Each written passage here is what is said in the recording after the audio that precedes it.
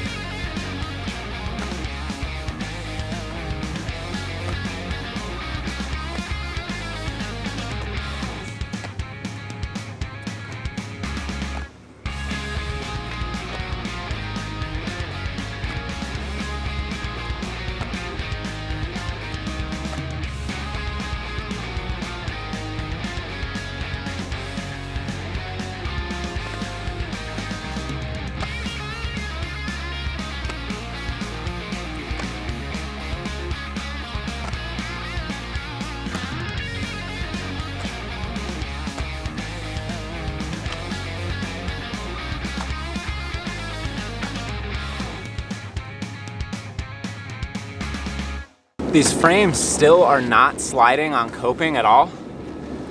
So now I'm just scratching these things up on curbs, ledges, and any sort of concrete that I can to try and just beat up the frame a little bit so maybe it'll start sliding. I don't know what's going on this coping, but for whatever reason, I can stall whatever I want, but none of my grinds move. I just completely lock up as soon as my frame hits that coping.